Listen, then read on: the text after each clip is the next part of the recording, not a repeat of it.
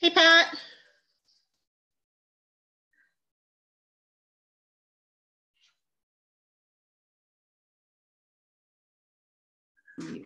Okay, now I'm up. How are you? I'm good. How you doing? I'm good. I'm good. We're in pretty good shape, I guess, aren't we? Yeah. Yeah, what we are. Yeah, I went through everything, and it looks great. So nice to see those letters, too. I love it. Yeah. Looks like Susan's here. Okay. Hi, Susan. Oh, maybe she's muted.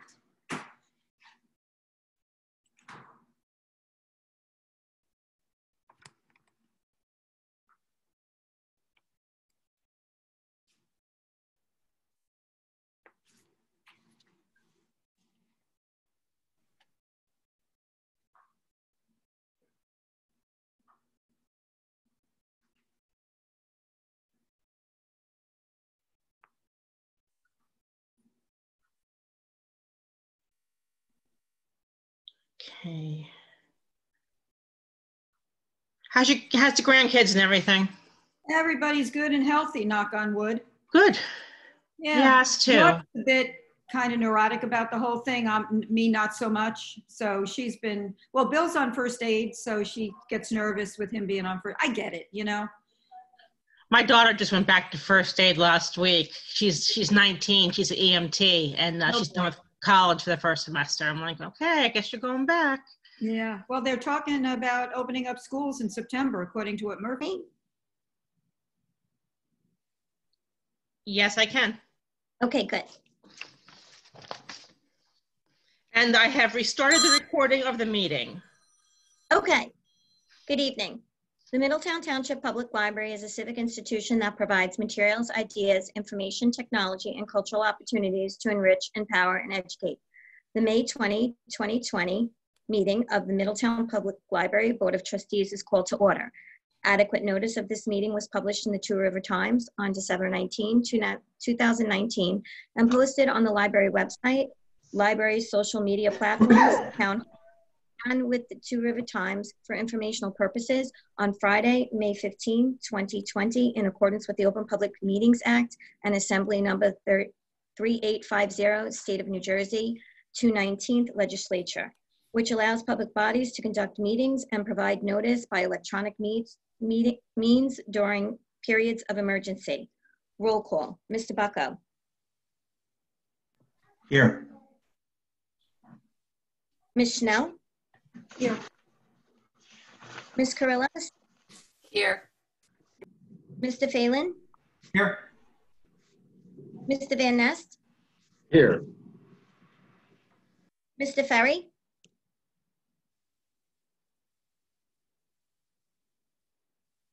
He's here. He just is not, he's not able to speak. Okay. Ms. Fox. Here. Ms. Burson. And Mr. Rentschler.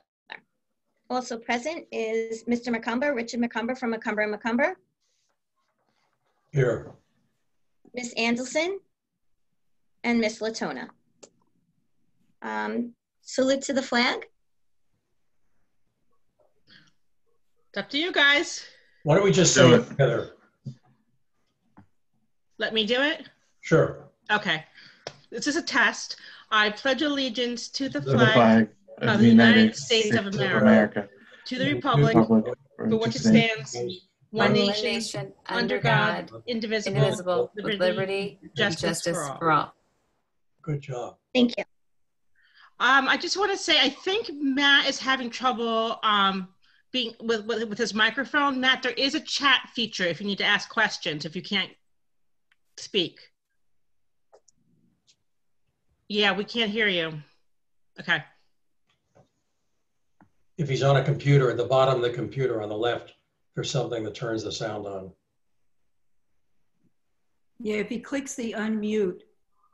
Or that too. Yeah. Also at the bottom of the screen, if you take a look, there's a button that says lists number of participants, and there's a chat function there. You can click on that, and you can type messages for everybody to see. Perfect.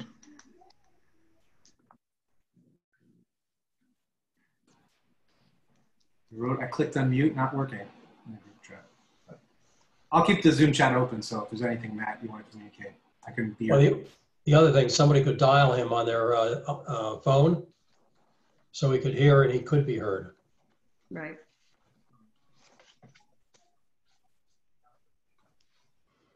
Jim, you're muted. Oh, can you hear us, Matt? Yes.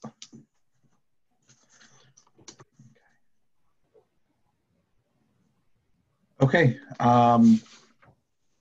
Guess we'll go to the agenda. The first item on the agenda, number 3, I'll defer to Mr. Phelan.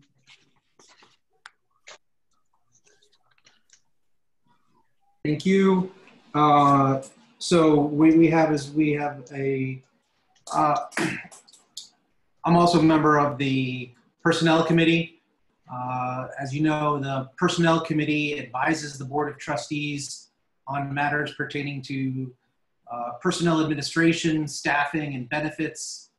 Specifically, the committee provides overall policy guidance for personnel matters in the library, review personnel policies as needed, submit for approval recommendations on personnel policy matters to the Board of Trustees. They provide policy advice to the library director when requested in the areas of employee relations, benefit, training, compensation, recruitment, and retention. We review staff job descriptions, and we review wage and salary ranges and benefits. There was a meeting of the Personnel Committee that occurred on February 5th, 2020. The members of the personnel were all present, as well as the director. The only existing non-union employee compensation that was discussed was Wendy Latona, the secretary to the Board of Trustees, and a valued library employee since January 4th, 2010. The employee has been given an appropriate notice that this discussion would occur. The board took into consideration the self-report of the employee's duties and responsibilities, as well as the review, recommendation, and request of the library director. We also reviewed wage and salary ranges and benefits for the position, as well as the history of the employee's compensation. Finally, we considered the fiscal implications and what would be in line with all non-union township employees. And at the conclusion, the Personnel Committee recommends that the board adopt proposed Resolution 2020-12 to confer a 2% raise retroactive to January 1st, 2020 for Wendy Latona, with gratitude for her hard work. Thank you, Wendy. At that point, I would... Just before you do, is Mr. Bucko turning the chair of the meeting over to you? Yes. Okay. Mr. Bucko, you agree? Yes. Thank you. So with that item, with recommendation from the Personnel Committee, do I have a motion to adopt Resolution 2020-12 with a 2% raise? Motion. And do I have a second? Second. Can I have? Would you like? Yeah, would anybody like to comment?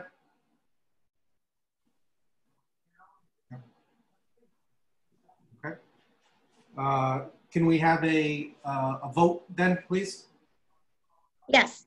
Mr. Bucko? Abstain. Ms. Schnell? Yes. Ms. Carrillos?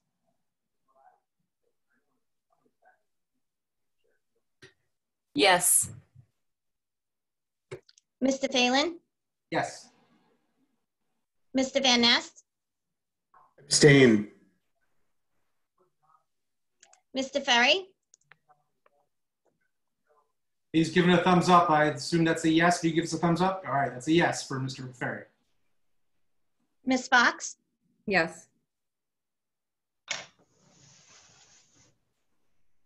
Thank you.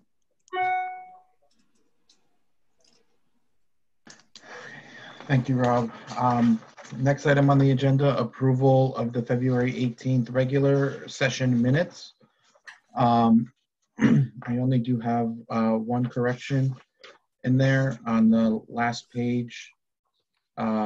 Just the spelling of my last name. There's an F after the C. But other than that, can I get a motion to accept the February minutes with the correction?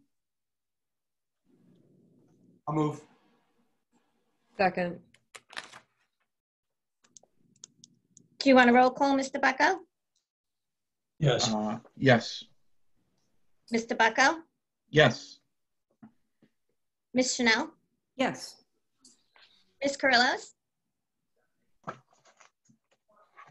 Sorry. Yes. Mr. Phelan? Yes. Mr. Van Ness? Yes. Mr. Ferry?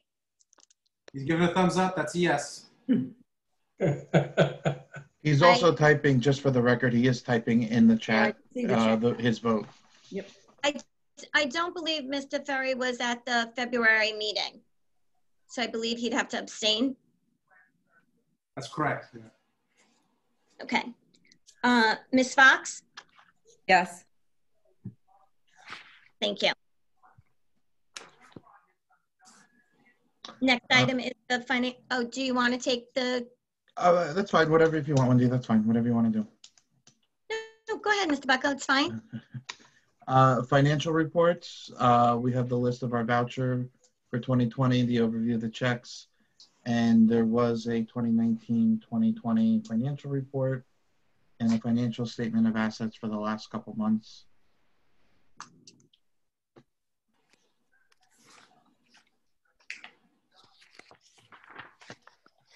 Heather, can you give us a broad picture as to what the finances of the library are looking like with the effect of COVID-19?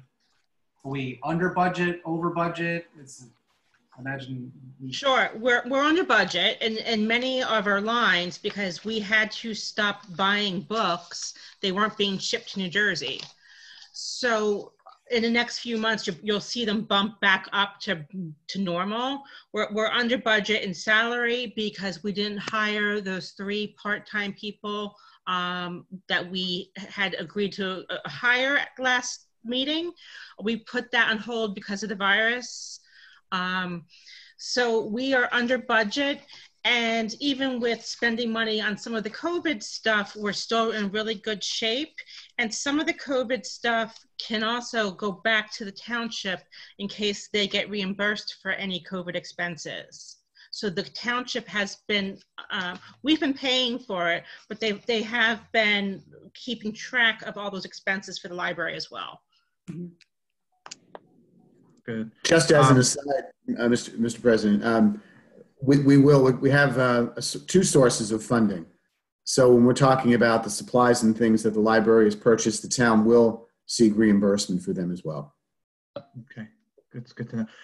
Any idea, just Real quick, Heather, could you let, or whoever's in charge of this meeting, Matt left to try to come back in. He's in the waiting room. If you could try to let him back in. Okay, thank you.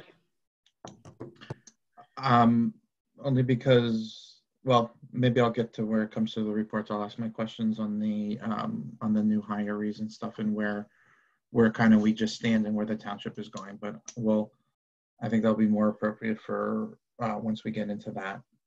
I also will say we're obviously down in our programming line, and that's probably not coming back this year.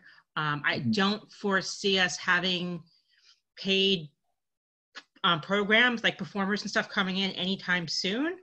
And also our museum passes, we stopped those because there was no sense buying more museum passes when people couldn't use the museums. So we're definitely under budget right now.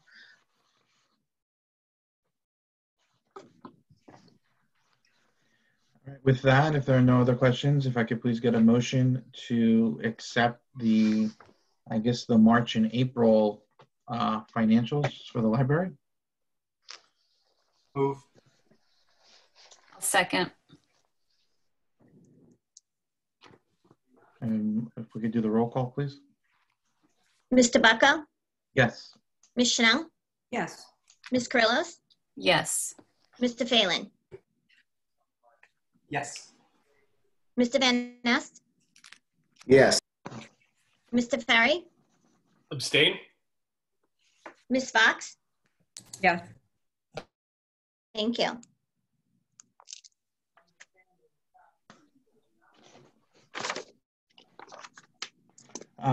Next item, the correspondences. There's quite a lot, and you know, my only comment, I mean, excellent work by all staff, and in these trying times, it is nice to hear good news and accolades, and so the only thing that I would request, and if Mr. McCumber, I don't know where we stand on any legal grounds, is when we do get these correspondences, not knowing whether or not that these packets are subject to open public meeting, the open requests, whether or not we can just the civilians' email addresses, if they could be blacked out instead of the public email addresses. That was just something I noticed. And if they can't, that's fine. I think, I hadn't thought about it, but I have no problem blocking it out. And if somebody wants to press us, then we'll rule on, you know, a particular letter or particular item for correspondence. And I'm just talking about a patron who sends an email or someone else who hosted a program. I'm not saying that we block out the library employees' emails of who it was sent to. Just, I think, more for privacy purposes for the patrons. Good idea. In so doing, then we have to do it on all the correspondence, from patrons of the library. In other words, if somebody writes a very wonderful letter, it's going to be blocked out. And if somebody writes a letter that's not so wonderful, that similarly would have to be blocked out. Yes. Mr. Bucko, Yes. in the past, we've always given the board the emails as is, and then if they're ever opened, the township clerk redacts the personal information. So the only parties that see that is the Board of Trustees. Oh, okay. No, that's fine then. Then we could leave it as is. And I didn't know if these were put up on our website as part of the packets for our meetings coming up. So, and if that's how it is, then that's perfect. Then we can leave it as is then. We only post the agenda. Oh, okay. Also, we had one additional correspondence yesterday. We had Ms. Burson's resignation letter. Would you like me to read that? You do not have a copy of it because it came in yesterday. Yeah, I was going to just mention that in my report that she had resigned. And then I was going to ask that you share it with the rest of the board, either after this meeting or tomorrow. But it's a good segue into the reports. Regretfully, we did receive a letter of resignation on Monday from our secretary, Tara Burson, effective immediately to resign from the board. She also is, she was also our secretary. So we will have a vacancy that we will need to fill. Excuse me. And probably we'll discuss that more at the next meeting. This kind of came at the last minute. So, but that's, we wish her well. Thankfully for us, she is staying local. She still offered to be a part of our 100-year celebration. She was very involved with the township when the township did the 350-year celebration of the township. So having her around still will be a great asset. And I would just like to thank her for all her years of service on the library board and to the township and to the residents of Middletown. And her absence will be sorely missed. Mr. Bucko, I don't know what the practice of the board is. Do you formally, acknowledge and accept the resignation as a motion, or do you just, enter it into the record? we just enter it into the record, and then That's fine. yeah, and then Wendy will alert the township clerk, and then who will in turn alert the township committee, and then they will appoint a new representative to fill that particular seat. Thank you. Finance we kind of spoke about, and just personnel. So obviously there was no finance or personnel committee meeting, but Heather, you kind of touched on it a little bit, and I just wanted to know from you is, where are you hearing from the township of when they would start opening up again, possibility of hiring again? I know a lot of government entities are on a hire freeze right now. Do they have an end date to that, or is it still or I don't know if Jim can answer to that. Yeah, I mean, I don't think we're under official hiring freeze. I did decide to rescind the 3. We had 2 job offers out there for the part-time positions that we had offered, and I did rescind those because of the virus. Mm-hmm. And we never interviewed for the 3rd position, so that's just on hold for right now. Okay. I think libraries are going to be a little bit different than the township. They will probably start staffing up and gearing up to staff up more fully, I think around June 1st. Is that correct, Jim? Yes, we discussed that. It's Pat. We discussed that at the last, and announced it actually at the last township committee meeting. And the mayor said he was going to start to open up town hall on June 1st. Right.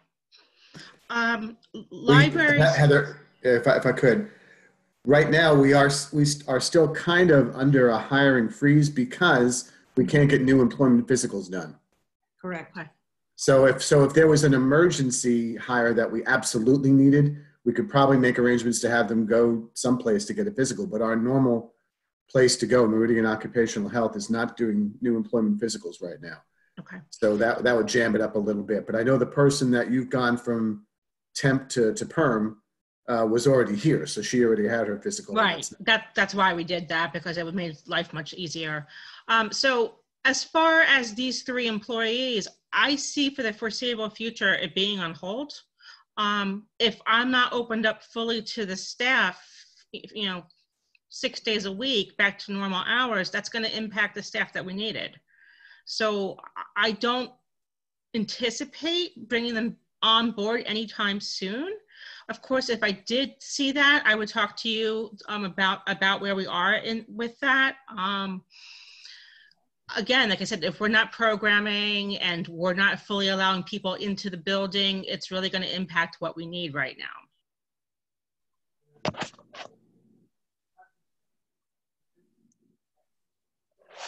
Great. The director's report. Heather, if you just, I know was right here is very, very detailed, and rather than read through it, is there anyone have any questions maybe for Heather? Heather, if you just want to maybe do some highlight points, just a couple bullet points on that. Sure. On your report for April. The staff has really been working a lot at home. I have to give them a lot of kudos. They have found ways to reinvent library services. A lot of the staff are working on how-to videos for our public, getting our virtual stuff out there.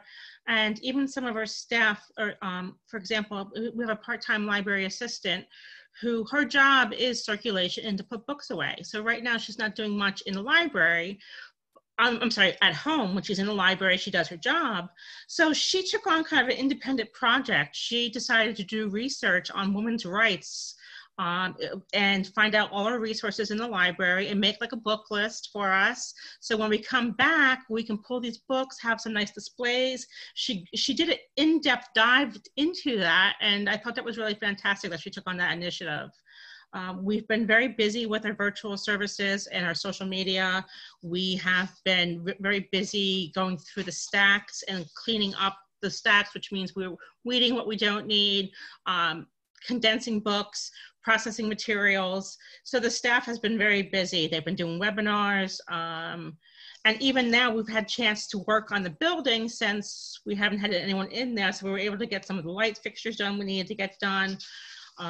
John and Ed, our maintenance people, have been fantastic. They are still in the buildings every day, keeping them clean for us. I had a staff member tell me today she actually felt safe coming back to work. She said that she has no fears coming back to work with the building. We've been putting up our plastic shields on the counters. We've been getting ready for in case we do let customers back in. We have had staff move around so we can make sure they're 6 feet apart. So we've been keeping very, very busy, and I think it's been a good time for everyone to get some other projects that we've been working on.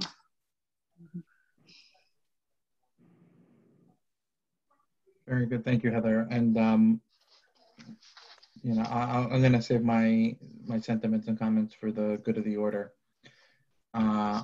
Old business, I guess the discussion of the resolution, the update on the New Jersey construction bond. Okay, so as you know, that was moved to June. The deadline is June 5th. I talked with our architect firm yesterday, and we are in good shape to put in for this construction bond. I asked him if a lot of people have dropped out because maybe some libraries are kind of hurting financially. He said, no, more are putting in for it. So it is very competitive, but I feel like we're in very good shape for it. I plan to finish it up next week with the architect firm, and then I will be submitting it before June 5th. I've given you lots of documentation.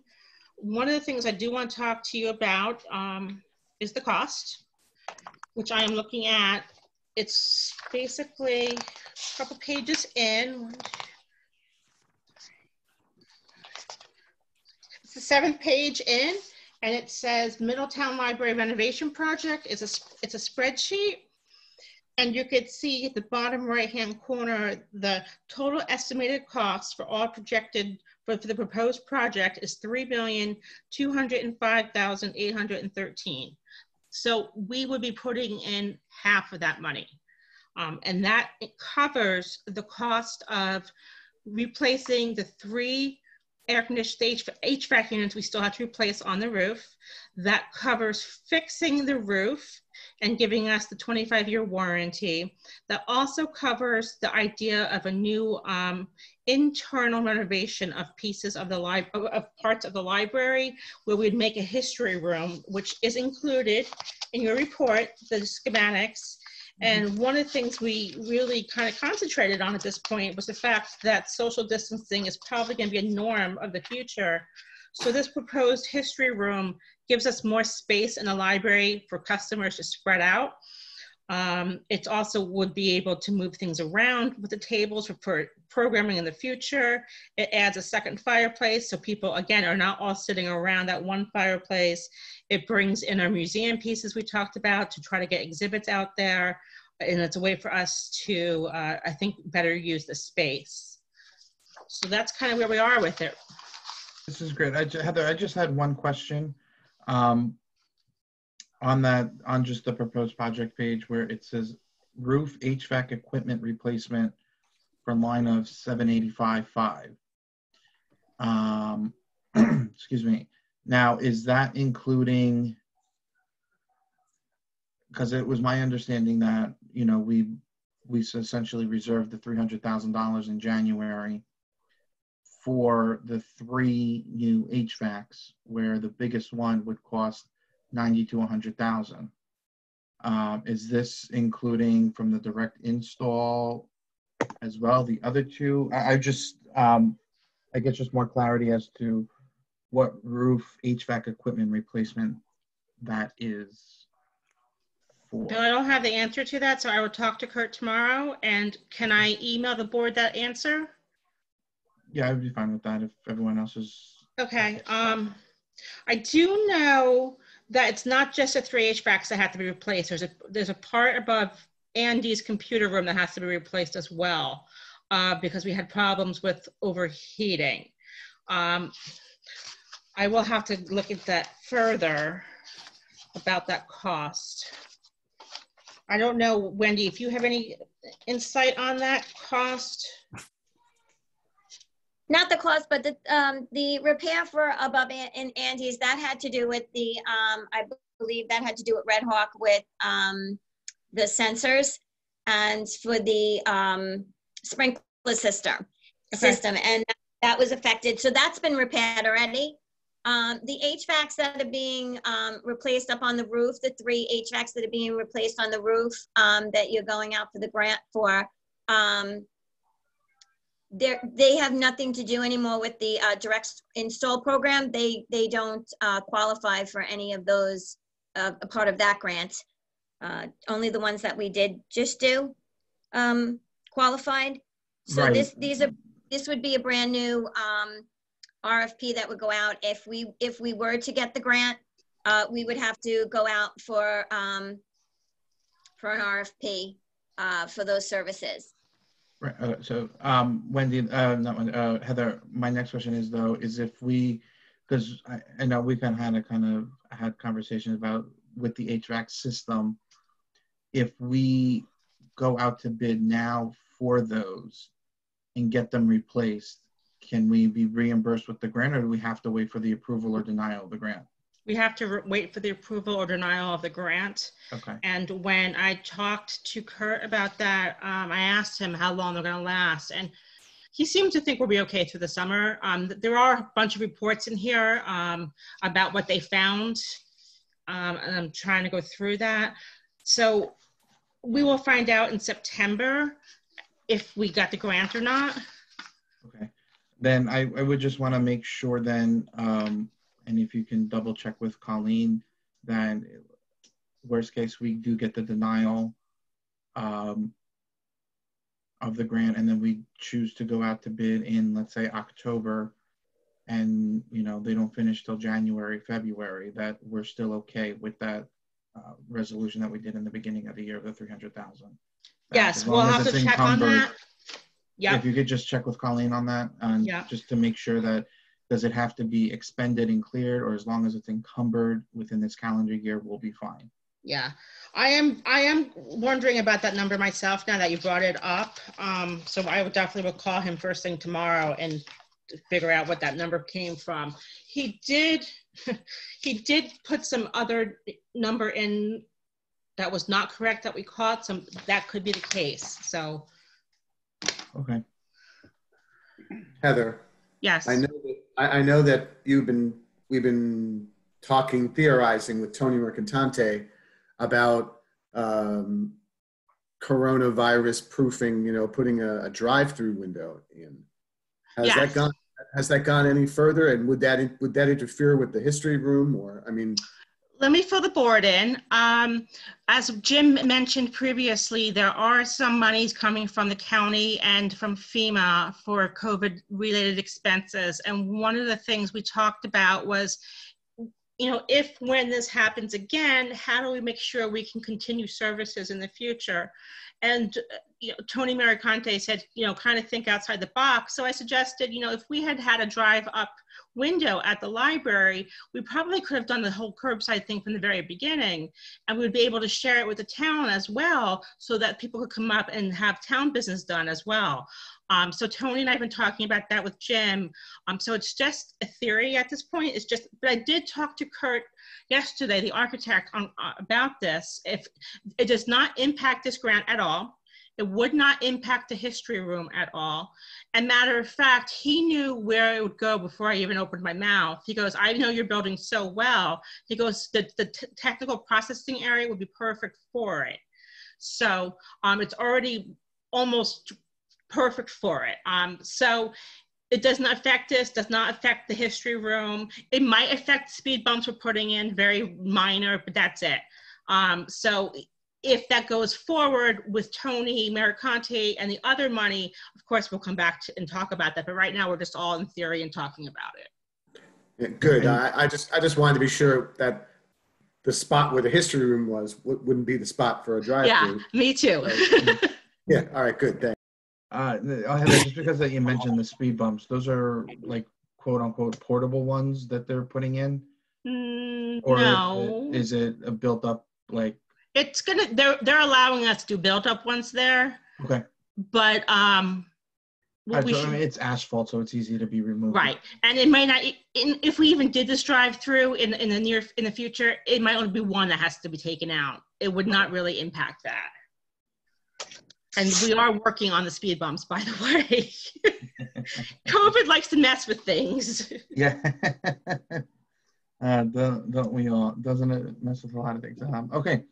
So the Heather, this hasn't been reviewed by the finance committee. I mean, none of this proposal. I know, I see that it's dated May 4th.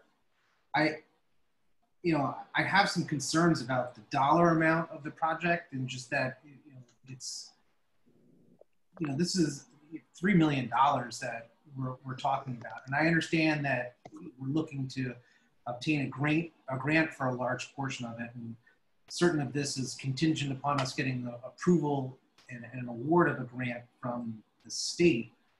But I have serious reservations about some of this stuff, and I know that we haven't talked about some of these items before, like the boilers. You've got a line item here on this page for $235,000. Before I'd feel comfortable, going forward with this, I'd like to see the full reports, and I'm not sure that it's appropriate for us to necessarily submit this, based upon these numbers. That's a lot of money. I mean, when we were talking before, we were saying, maybe we'll have 300,000 in reserves, and that, we were maybe counting on some outside sources as of yet to be disclosed that would result in maybe $1 million that we would then budget 500,000 of that towards the construction. So that we were thinking, about $800,000 would be going in. But, if we're in for half of this, we're talking about $1.5 million. That's a lot of money to come up with. I mean, when we're looking at third quarter revenues in township that are going to be, pretty abysmal. So I understand you have there's a deadline of June 4th to submit this, and I'm fine with submitting this from you for an application, but I'll put on the record, I'm not okay with these numbers as is. And I understand it would go out to bid for this, but there's a lot of stuff in here that was not discussed that was, I'm not sure that we necessarily need. I mean, we would have to see the reports and evaluate a lot of this stuff. Rob, what I can do is tomorrow I'm going to be in the library, and I'm working with Margaret to fill in the numbers. And I can have Kurt meet with the finance committee via Zoom to go over everything. Because I'm looking at this, and frankly, I mean, I'm adding the numbers in the right-hand column, and they don't even add up. Okay. I will call Kurt tomorrow and set up a Zoom meeting if you guys can, if the finance committee can meet. We can do that, and Heather, I mean, correct me if I'm wrong, and Rob, like I said, when I saw that 785 for the new HVACs, it kind of jumped out at me. And you're right, there were some things on here that we never then necessarily discussed going forward, but was it also, though, it was my understanding that when we discussed about this early on, they had just come out with what would be approved in this grant, or they weren't sure yet.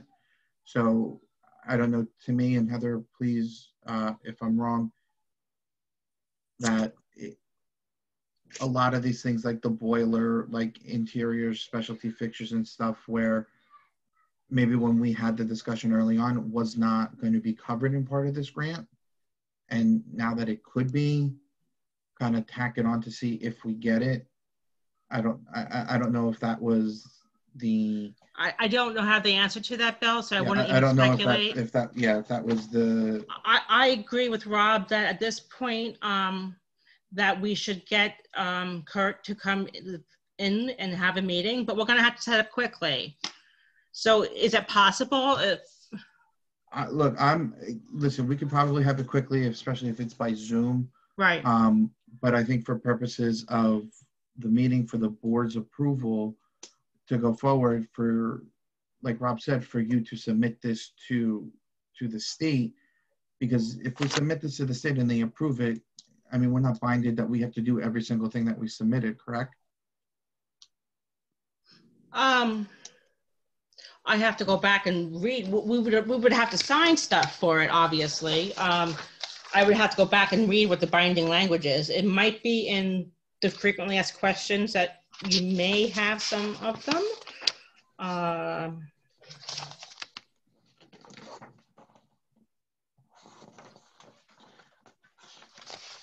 I don't know that. So I honestly think, Bill, that we need to get the answers that the board has questions to.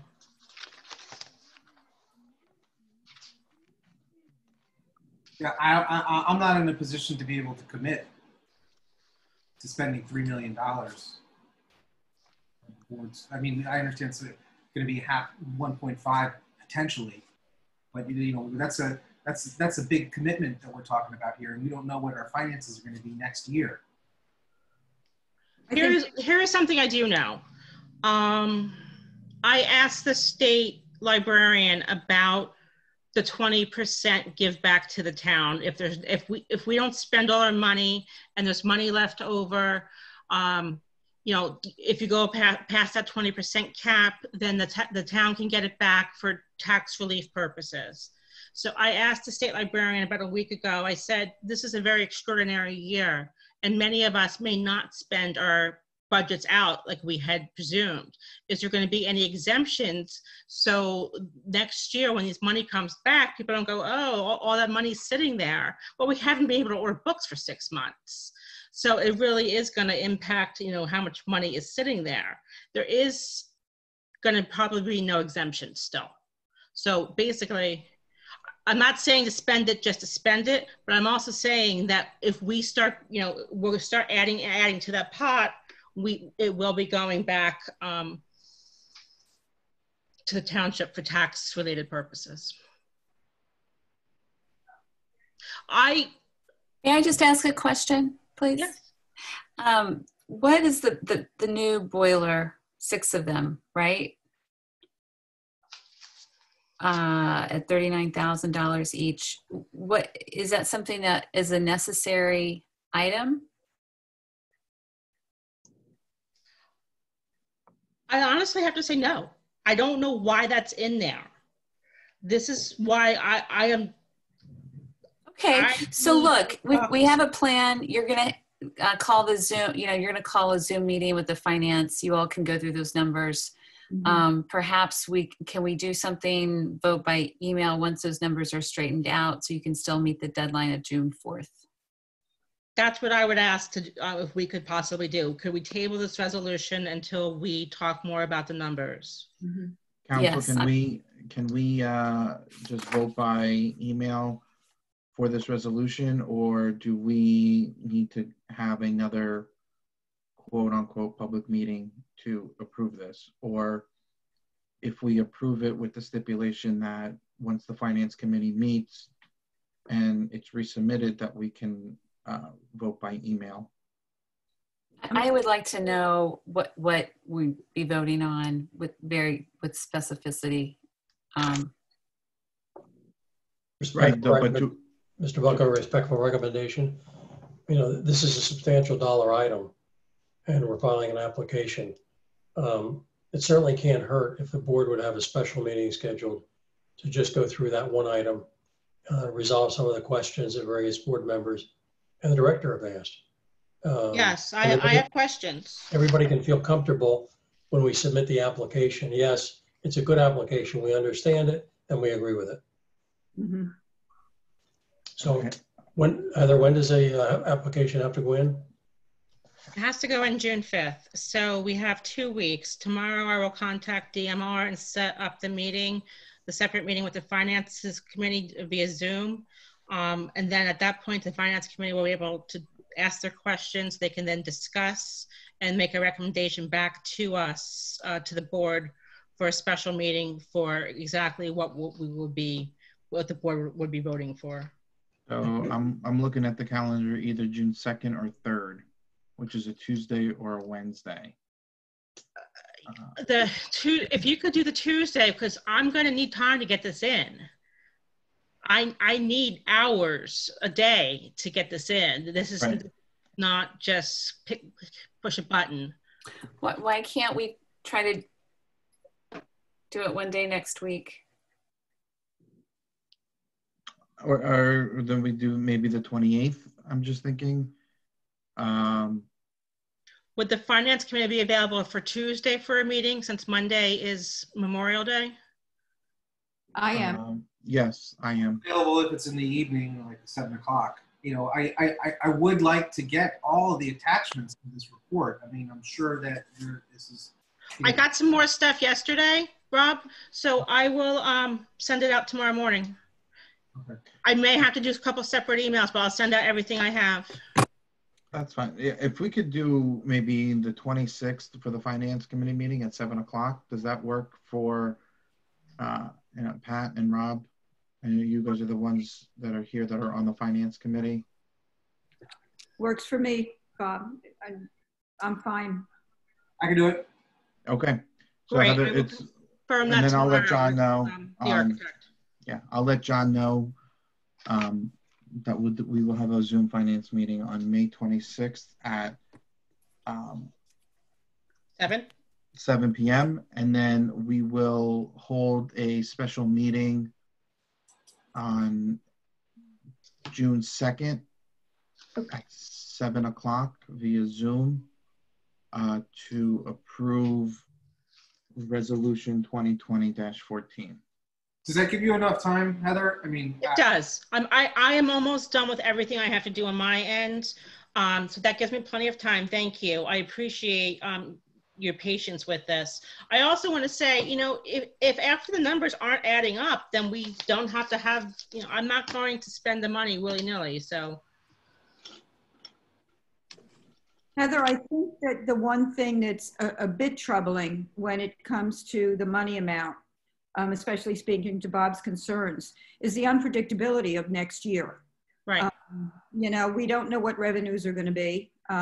We're hopeful on what they're going to be, but there's nothing that's telling us anything because it depends on when everything opens up. And I guess that leads a question for you with this opening, which is going to relate to, you know, everything else that follows.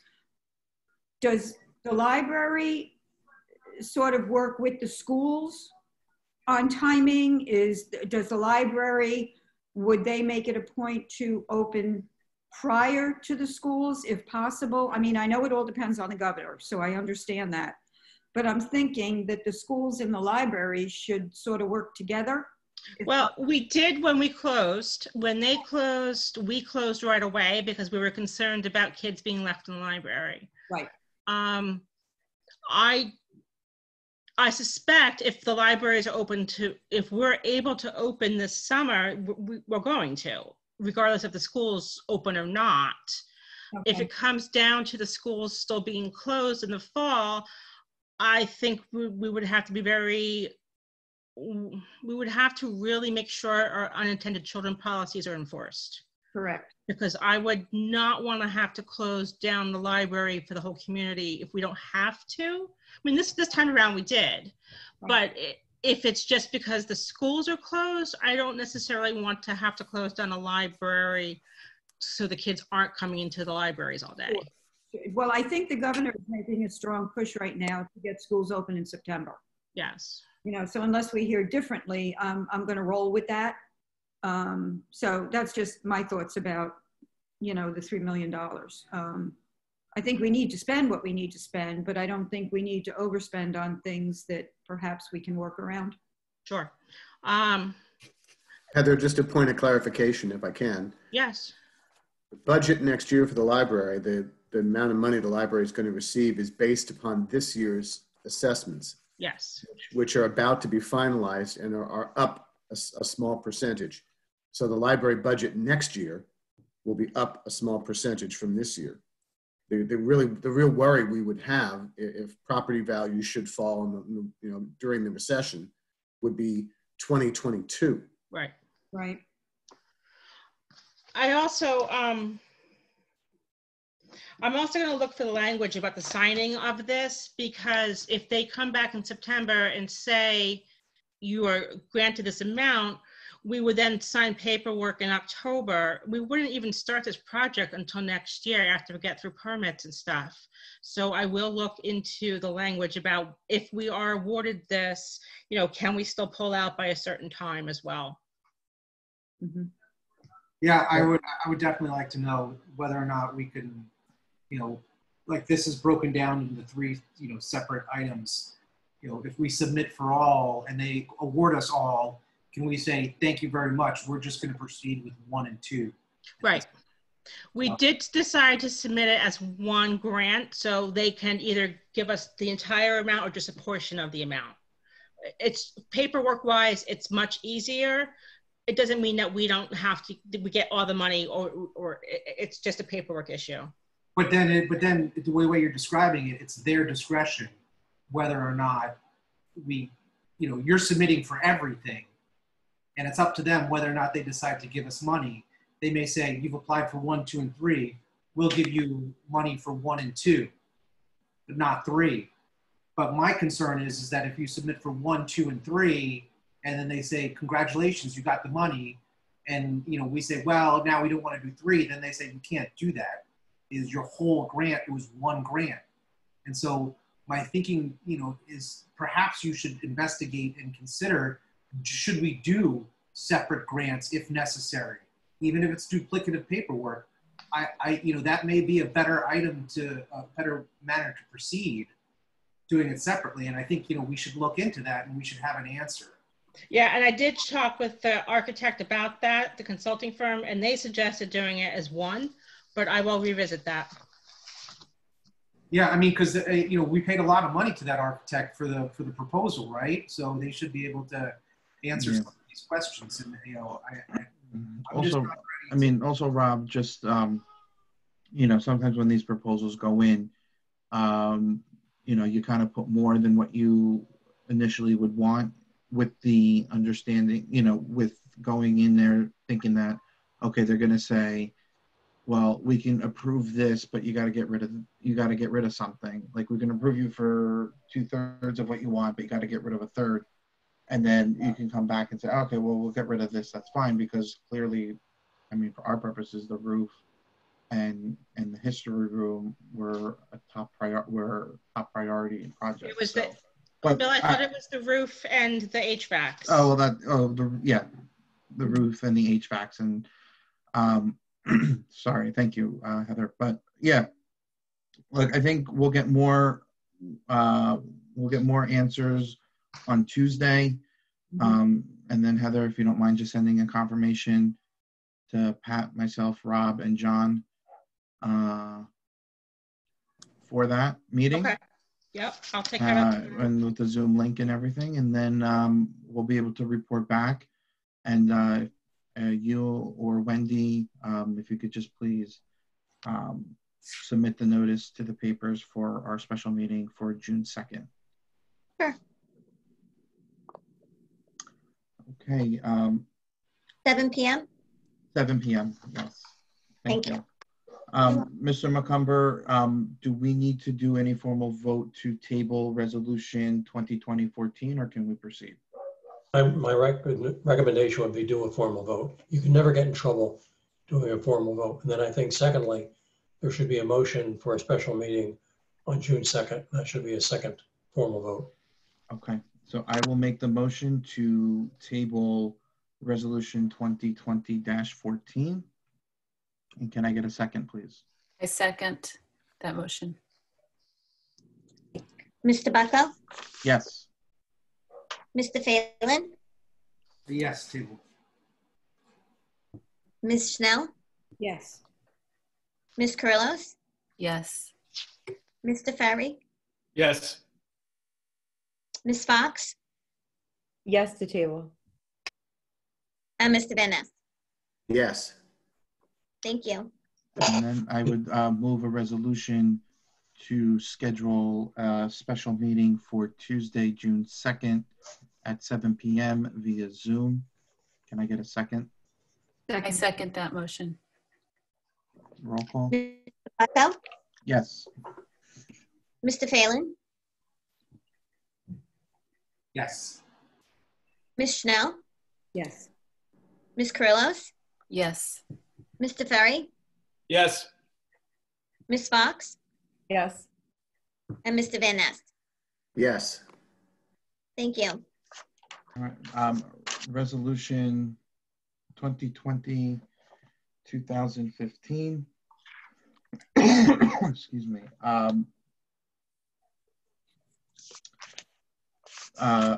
The library had received a very generous donation from a former patron of ours who tragically passed away a few years ago, Marilyn Pradee. And the Middletown Library was a beneficiary of her estate. And a couple weeks ago, the library received a donation from her estate in the amount of $950,000. And I just would like to thank Mr. McCumber for his efforts. It hasn't been quite easy sometimes, but I do appreciate his efforts. And we, of course, would like to thank and honor the memory of Ms. Purdie for her generosity to us. The library must have been a special place for her. Our council and our director have reached out to Ms. Purdie's estate attorney to have some biographical information on her. We are still waiting for that, but we of course would like to honor her and thank her properly for this generous donation to us. We are very grateful, particularly with what we are discussing about spending and renovating the library. This definitely would come in handy. Now, Resolution 2020-15. I have the only question I would have now, given that Ms. Burson is no longer the secretary. I don't know if myself and another executive board member can take all other actions deemed necessary, given that Ms. Burson and I had signed the Resolution 2020-13.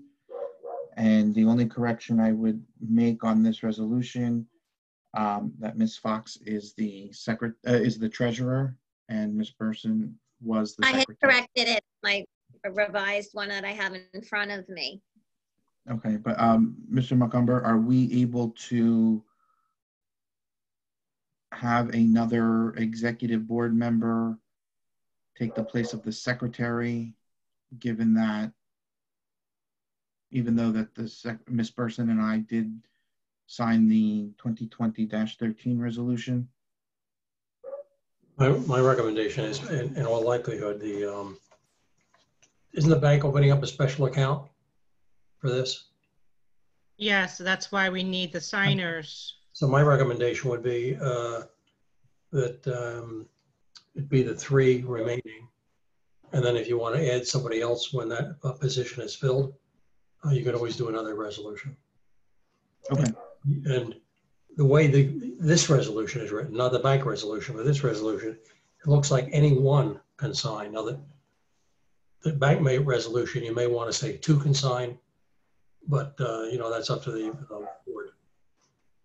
The way I read this resolution, any one of the signers, any one of these names can sign.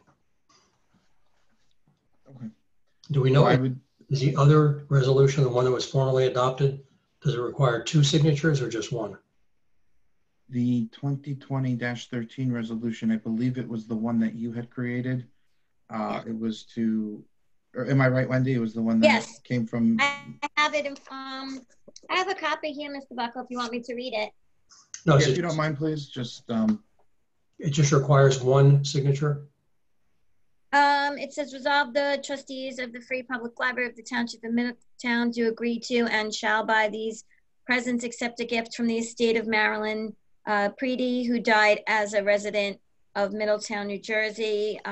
Be it further resolved, the president and secretary of the library respectively are authorized to sign a refunding bond and release in favor of Dana Bennett, Esquire, and the executrix of the estate of Marilyn Preedy, deceased, and to take any and all actions deemed necessary and appropriate by them. Right. Respectfully, all that resolution did authorize the president and the secretary to sign a piece of paper to obtain the money from the state. Now we're talking about a totally different subject, which is the money is going into a bank, and who can sign to get the money out of the bank? Who can sign checks? Okay. We usually have all the board members on the bank to sign the checks. Yeah, any one, or is it multiple, like two? Any two? Well, we always have every one of the members, so the president, vice president, secretary, or treasurer can sign, but we always require 2 signatures on a check. Okay, that should be set up with the bank, so the bank resolution will say any 2 of the following individuals. Okay, yeah, I just wanted to make sure that because of the resignation that we're still okay. We were covered with the previous resolution. So with the change that Wendy had mentioned, that she just switched the position for the executive board for Tara and Lindsay, but just to remove Ms. Burson from this resolution. Okay. I offer this resolution as amended. Okay. Is there a second? Second. Was that you, Ms. Carrillos? It was Pat. Oh, sorry. That's okay.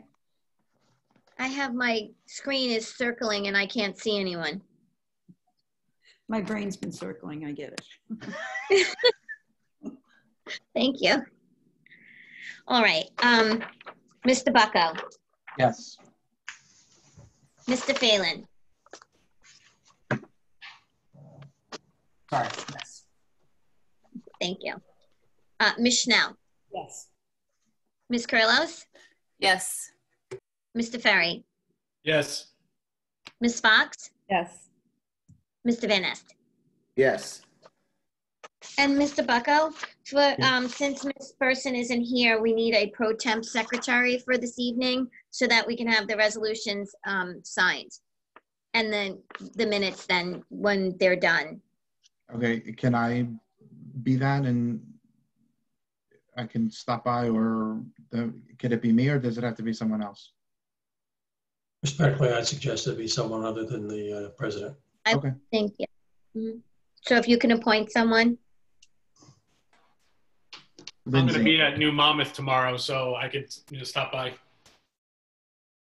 All right, so Okay, yeah, Mr. Ferry could be, I will appoint Mr. Ferry as the Pro temp. temporary pro temp secretary. Thank you. Thank you, Matt. Sure thing. Matt, tomorrow when you get there, all the doors are locked. If you go to the back door of the staff entrance where the patio cover is, and you call me, we can then get you into the building. Got you. What time are you there? I'm there all day tomorrow, so I'll be there until 5. All right, I'll be right up the road. I'll stop by when I'm done. Great, and you have my number, I believe, in an email? Yep. Great, thank you. No problem. Okay, next item is the approval of the health plan. And I will let Heather take on this. I just first want to say I really want to commend Heather for her leadership through this whole crisis pandemic, at least at the library.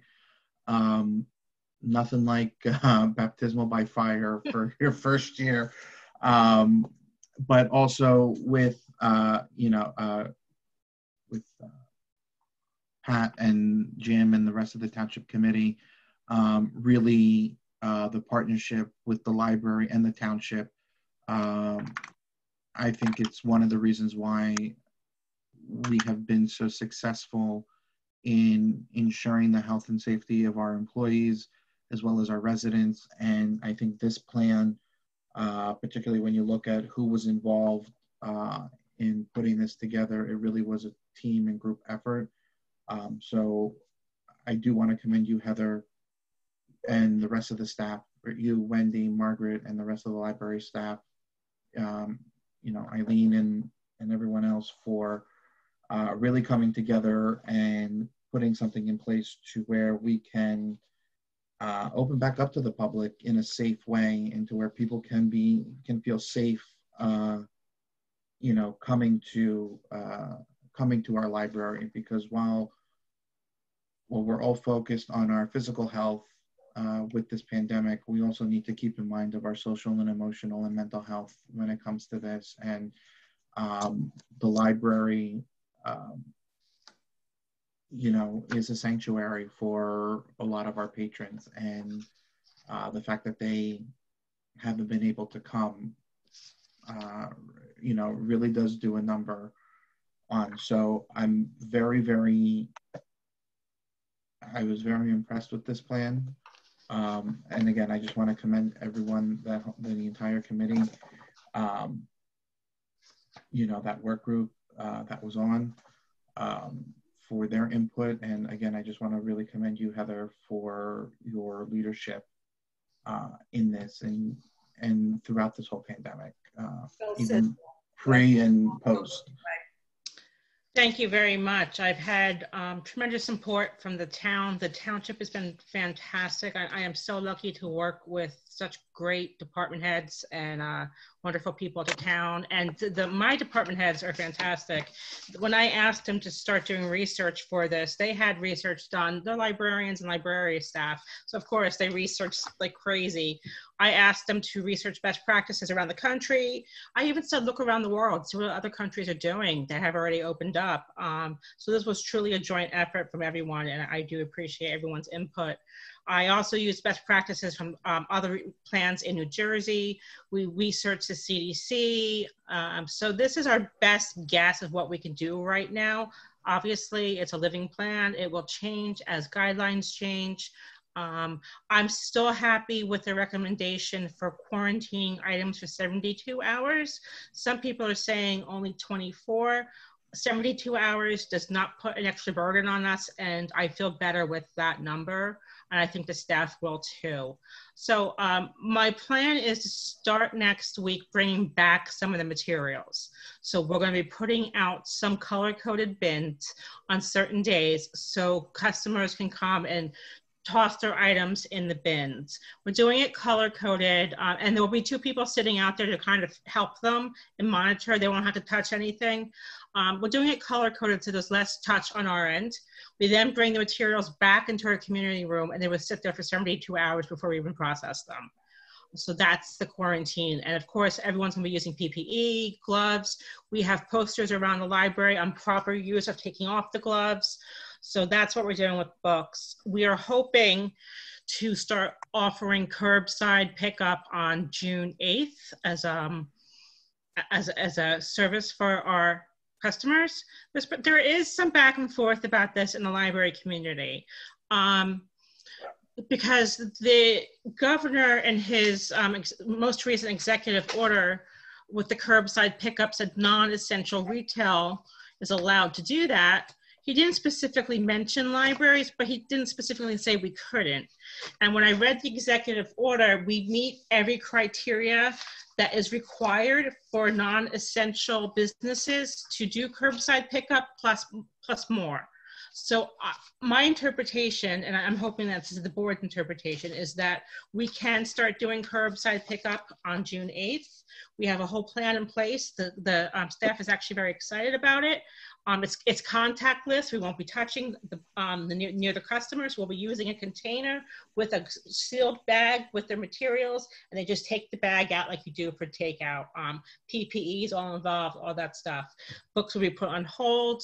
So all the customers will have to do is put their stuff on hold on the computer or call us. We pull it for them. They can come and get them. according to the governor's reopening plan, libraries are supposed to reopen in stage 2. We are not in stage 2, but according to his plan, that's a more of going back to like a normal, like museums are opening, libraries are opening. He didn't specifically say that it would be what it would be, but I assume if you're opening a museum, that means people could enter the building. So I think that's what his stage 2 is for libraries, is that people can enter the building, which was my phase 3 in our plan.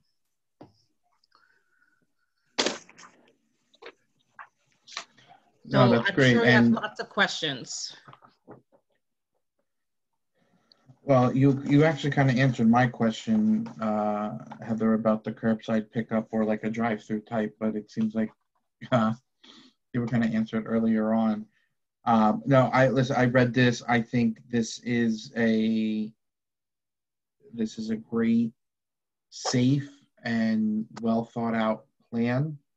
I would have to think that it is in line with also the township and their reopening of township owned buildings, as well as the county and their openings of the county buildings.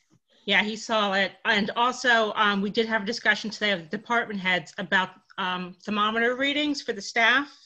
And Jim is going to be putting together some guidance from the township on what that's going to look like. So we'll follow his guidance from the township once that's released.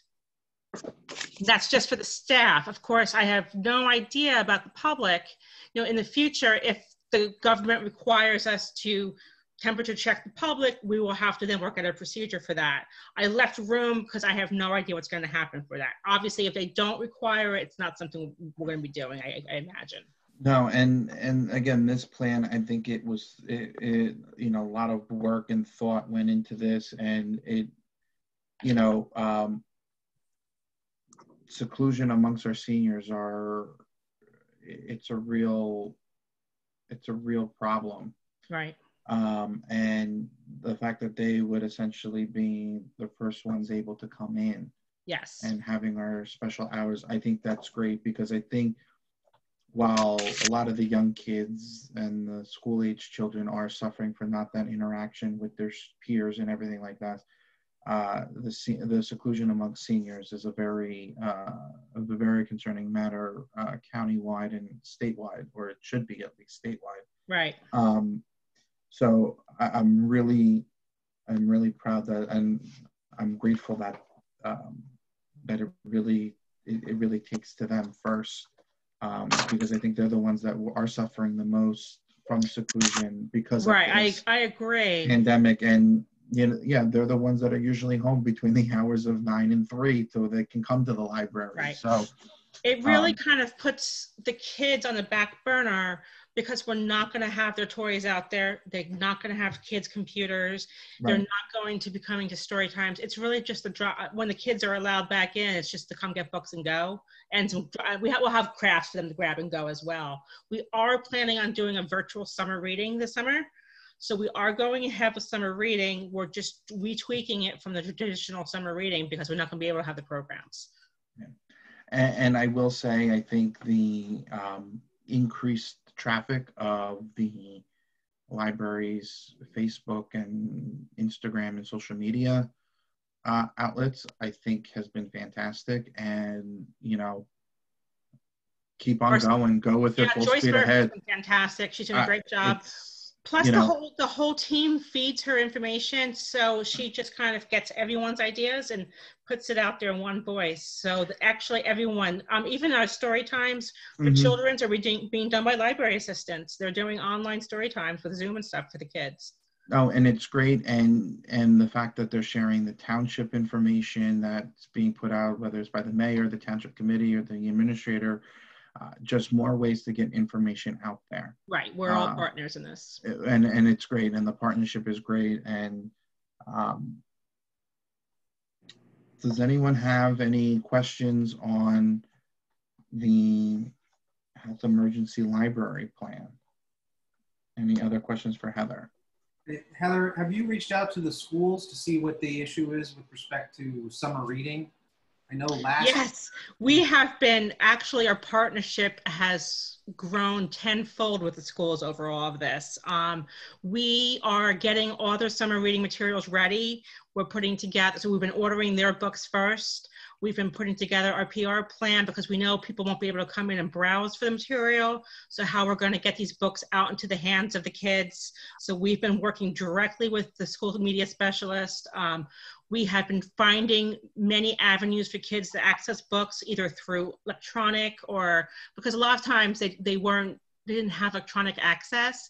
So we also under my direction decided to let kids really get cards over all this, even if they had fines and stuff. We kind of just waived everything for right now, so kids would have automatic access to anything that they needed. So we have worked very well with the schools, and we've been doing a lot with them, and we're very excited about our summer reading partnership with them. Just a quick question, Heather, I was looking, is there a certain number of people that will be allowed into the library at one time? I believe there is. I don't know what that number is going to be yet.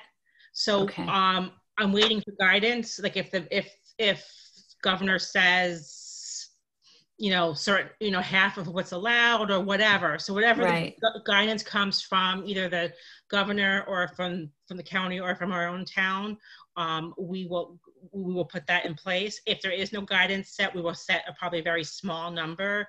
And that's why when we first open, it's going to be appointments. And right. then like they do at the grocery store, you can come in now, and since this person has left. Right, okay.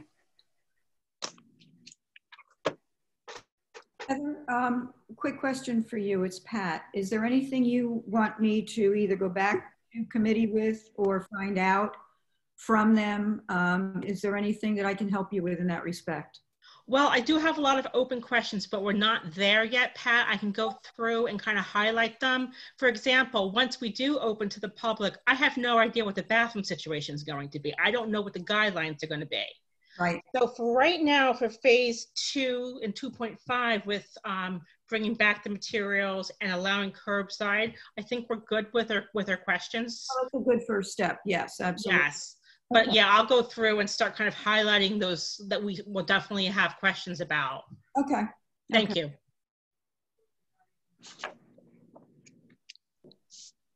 If there's no other questions on this plan, I will offer the motion to accept the Middletown Township Public Library Health Emergency Library Plan as submitted by Heather. Can I get a second? I'll second it.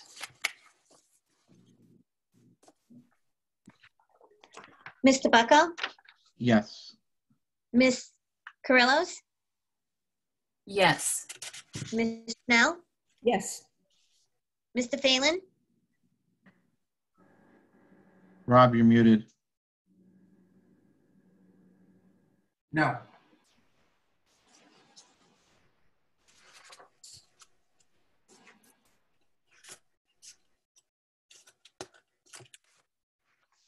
Mr. Bucko, did Mr. Phelan reject the plan? He said no. Yes, that was his vote. No. Okay. Mr. Van Ness? Yes. Mr. Ferry? Yes. Ms. Fox? Yes. Okay. Next, vote on the new logo. Bill, let me just ask one more question. Are you comfortable then, because there are no dates in this, are you comfortable with delivery of the materials coming back next week and starting the curbside on June 8th? Or do you still want to hold off on any of that? Oh, I mean, I don't want to speak for the whole board, but that would have been my. Okay.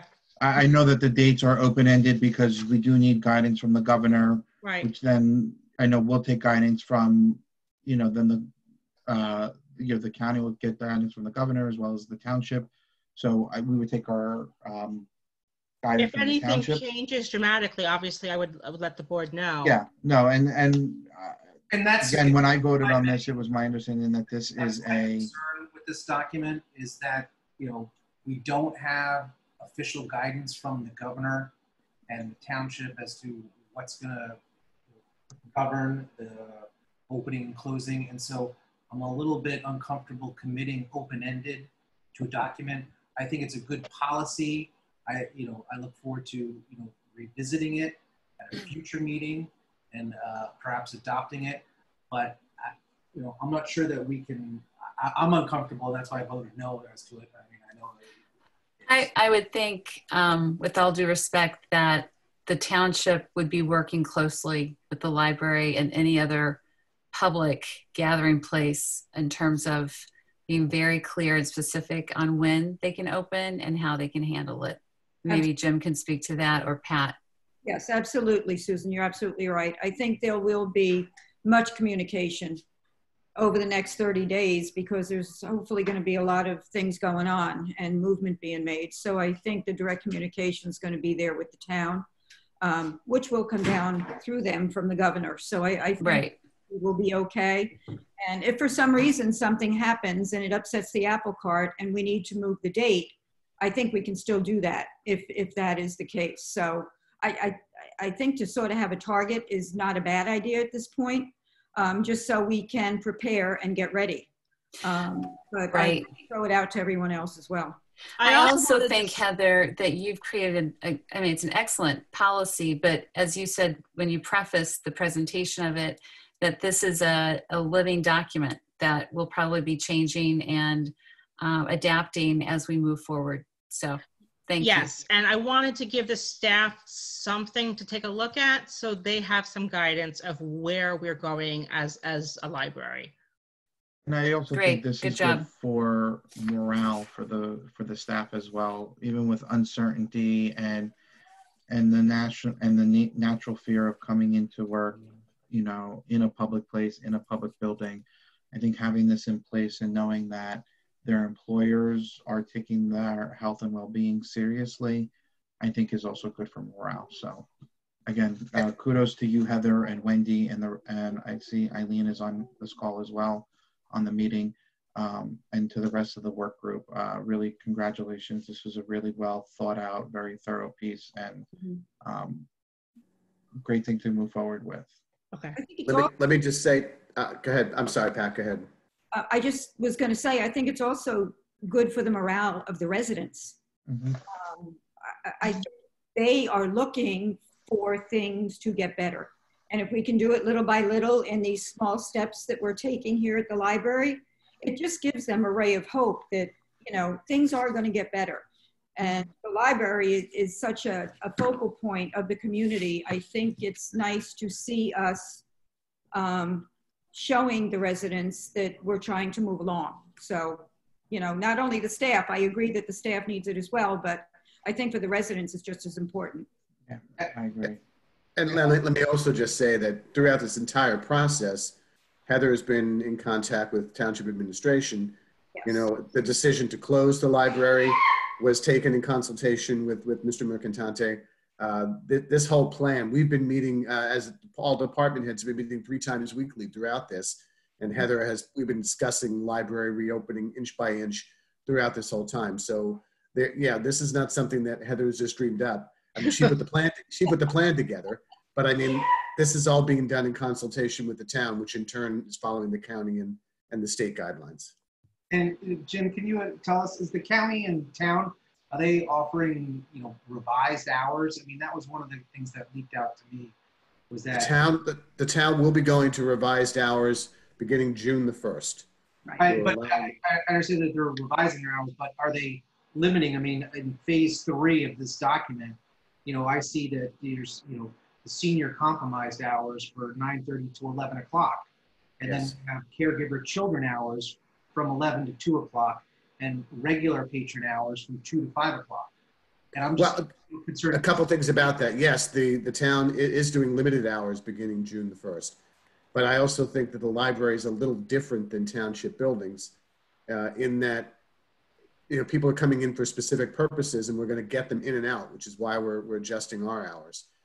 The library, everybody comes in at different times and wants to congregate together. So I think Heather's plan to keep people kind of segregated is also a good one. But again, this is something that can be revised. Absolutely. If 2 weeks from now things are opened up, you know, much better, we can always move to, you know, later stages. Right. Well, and that's my concern, is that adopting as a formal policy is that, you know, we'll have to vote on it each time. I mean, I'd be more comfortable getting guidance from the township and the county as to what they're doing, rather than adopting this and having a hard line policy of saying, you know, senior citizens can only come in from 9:30 to 11 o'clock, and you're excluded from those times. And, you know, if some taxpayer says, you know, I work during the rest of the time, I want to come in from 9:30 to 11 o'clock, we legally are able to exclude them. And, you know, under this policy that's being proposed, it would seem that they'd be able to do that. And I'm just not sure that we can do that without guidance from township, county, and state as of yet. So I do like this, and I appreciate that a lot of hard work and thought has gone into it. I'm just think that this may be premature for us as the board to adopt as a formal policy for the library at this juncture.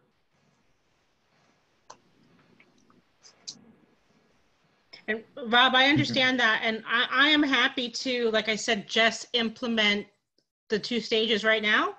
And certainly once we get more guidance, I'm happy to write the additional phases as we go. That is not a problem for me and the staff. I just wanted to have, and I don't even have to, it's not necessarily, it could be a procedure and not necessarily a policy. So it's a guideline right now. Yeah, I think it's more of a guideline. So if that, you know, we can certainly, we can bring it out at every meeting and take a look at it. Yeah, I'd feel more comfortable if it was something not a, you know, a policy formally adopted by the board. You know, this is a guideline that you're following in conjunction with the township administration. Respectfully, the motion passed, correct? Correct. Yeah. All right, no, and, you know, Rob brings up a lot of good points, and, Excuse me. but I think because we are all in uncharted territories right now, you know, everyone's kind of doing this as we go along because of the uncertainty and because of some of the conflicting information coming from Trenton or, you know, Washington or whatever. So, but given that it had passed, that we will, I think so we're not continuing to, you know, belay the point. If we move on to the next item under new business, which is the vote on the new logo. I'm sorry, Susan, did you want to say something? Just wanted to point out, it says plan. It's a plan.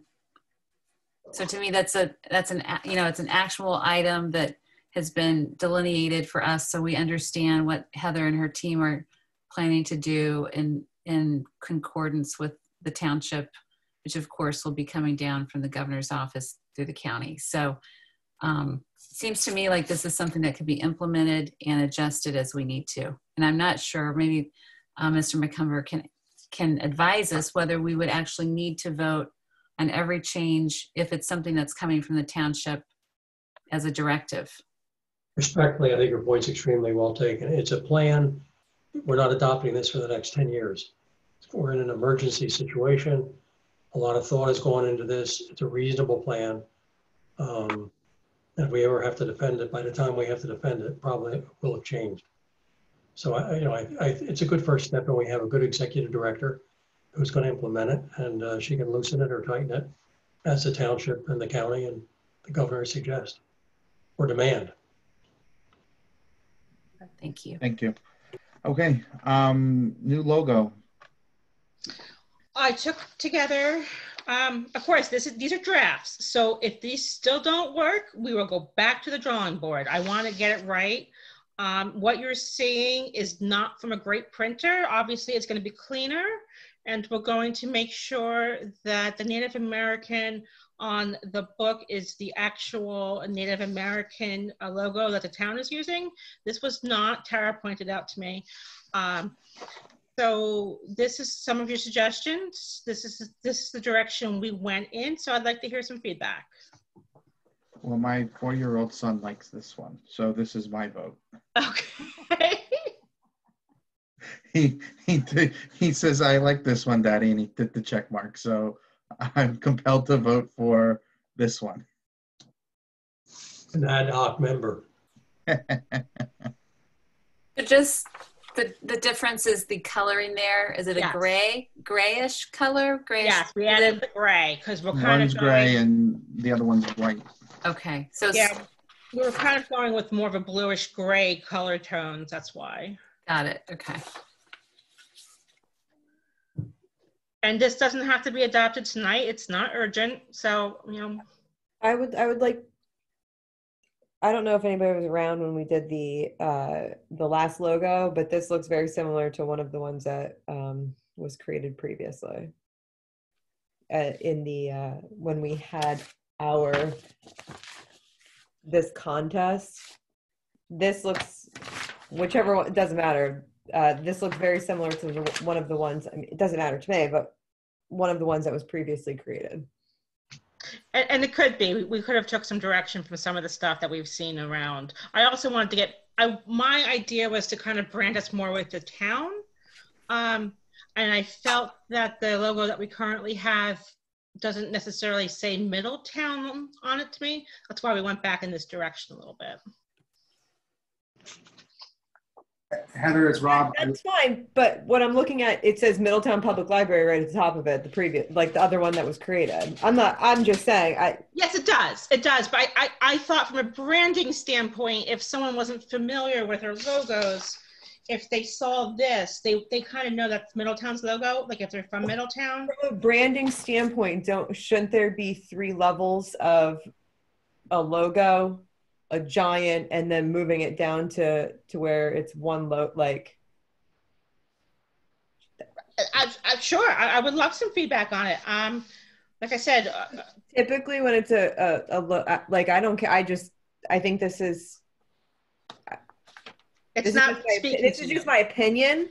Branding a logo should be very recognizable, and it should be able to be broken down into 3 separate categories. One for letterhead, one for maybe a t-shirt, like there, okay. But I feel like it all should tie into one. Like if somebody saw that, they know, oh, that's Middletown Library. I don't know. That's just, no, I appreciate the feedback. I'm not an expert in this, so I definitely appreciate the feedback. So we can certainly, look into it a little bit more as well. That's why I'm asking for some direction. What is, I don't know that I would recognize even our township logo. I hate to say that, but is that the one you're making this, you're using? Yes. Theirs. And the township logo is pretty similar. It is, yes. The colors are the same. Jim, help me out. The township is black. I think the township is black, but maybe Heather, okay. You got some feedback, and maybe tweak it. Heather, this is, I'm not comfortable voting on this. This looks like a little preliminary to me. I mean, I think that we have some, borders which haven't been done professionally. Right. No, I know that. We're all working from home with different printers. And but I believe also the technical term is kerning, which is the spacing between the letters. Okay. To me, this looks like it's kind of like stretched. It just seems like that somebody did it in Microsoft Word and pulled it and stretched it out. I mean, I'm not encouraging us to go out and spend hire an advertising company to develop this, but this to me doesn't look very professional in terms of that. Okay. The color. I'm fine with it, and look, I like the idea. It's the Middletown logo on a book, so to me, I recognize it as the Middletown Library. I'm just not comfortable with the font and I'd like it to be completed before we see the full version. I agree with that. Okay. Can I make a suggestion? It's Pat. Yeah. Jess and Tara in the PIO's office are extremely talented, especially Jess when it comes to things like this. Have you reached out to either one of them? I have, Pat. They've been a little busy right now, and I did tell them that this is not urgent. Okay. So they are aware of it. Okay. And I think once things settle down, they might have a little bit more time to help us develop this a little bit more. Yeah, I'm sure they will. They're very good at doing things like this, so it may be a good resource for you. Great, thank you. Mm-hmm. So And that's maybe what I will Heather, do then. Once things yeah. settle down with Pat, we're okay with the color blue at least. So the blue Yeah. kind of, we can build off of that a little bit. I build would off of that, also and I think maybe just better for us to also see the township's logo as well, just for Okay. next time, just something to reference. To Susan's point, you know, I'm not even sure sometimes I even, oh, there you go. And I like, oh yeah, right. Now I recognize it. Yeah, of course. Lindsay, now I see it. And I agree with the committee woman, you know, to use the staff, the team over there with Tara and Jess, and maybe they'll come back with something. I'm even open to other colors, you know, if they have other thoughts. So let's live wild. Lindsay, I think you had some more feedback as well. I'm done. That's fine. Heather Dick McCumber. The only thing, lawyers shouldn't design logos. When I look at the township, one of the things it says is New Jersey. Okay. We have a Middletown, Connecticut, a Middletown, New York, and a Middletown, Pennsylvania. Okay. You might think about it, but that's an excellent point. It's a suggestion. And if you look at the townships, they put New Jersey in there. So Right. just, yeah. Okay. You don't want to make it small. Maybe you put the New Jersey under in the next band under Middletown Township Public Library, and the next band says New Jersey. Okay. I'm not a designer. I'm going to come back for maybe some more ideas for June, for more drafts to look at then. Thank you. Heather, you just have on here right now the discussion of the annual report. Are you looking for us to, I'm just looking in interest of time. It's actually just for you to have. Just for an interest of time, given that probably some of us have been on Zoom or Microsoft Teams or Cisco WebEx virtual conference calls all day. Just for the interest of, I'm just looking at the time, you know, waiting for the announcement of the library to go off in about 5 minutes, saying, you know, closes in 15. I just wanted you to have the annual report. That's all. Just so you could have it to see where we are, see where we're going. Do we have to formally vote on this since it says vote new logo? I don't. Not on the logo we're not voting, we're tabling until more drafts are coming up. Okay. Mr. Baca? Yes. I just had one question because I'm in the office, so I'm typing the resolutions and changing them. And I just was looking at the minutes, and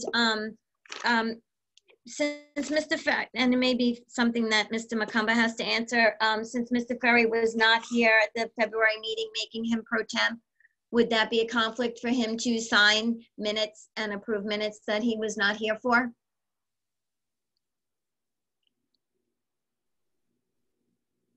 I think your point is. I have no problem coming in and signing anything.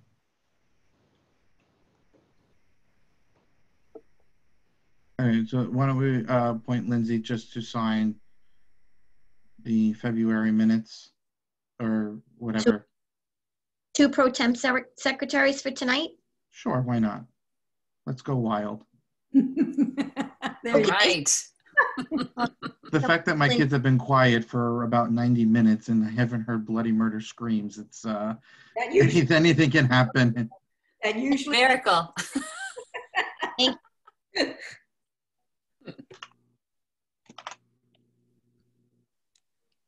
So we have now gone to the public session of the agenda.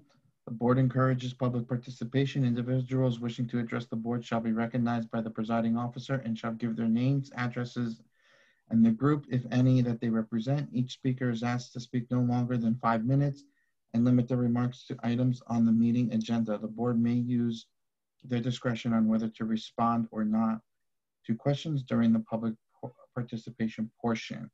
I'm muting our participants from the public in case they would like to join us. Just give me 1 second. Yes. Have there, just for the board's, the rest of the board's knowledge, in the announcement of our virtual meeting, the library did set up a special email account for if there were any members of the public that wished to submit written questions. Heather or Wendy, did we get any questions into that email? We did I not. think that Heather was receiving the questions. And Okay. we did not. No? Okay. Any sorry, member of the public? I'm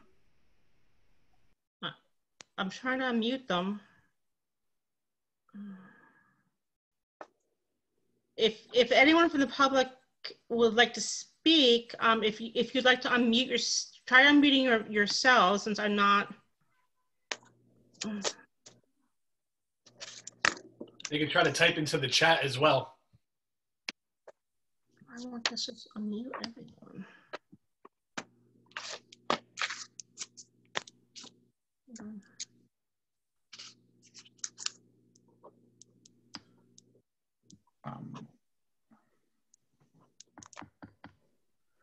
I'm trying to unmute and it's not allowing me to.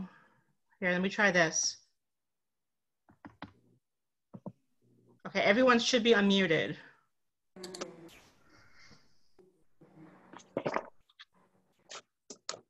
Yeah, everyone's unmuted.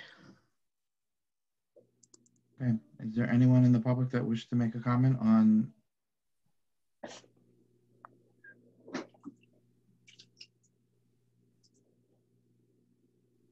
Okay, seeing that there is none,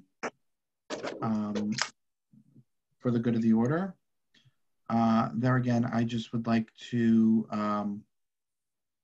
again, express my gratitude to you, Heather, and to the entire staff of the library for really coming together and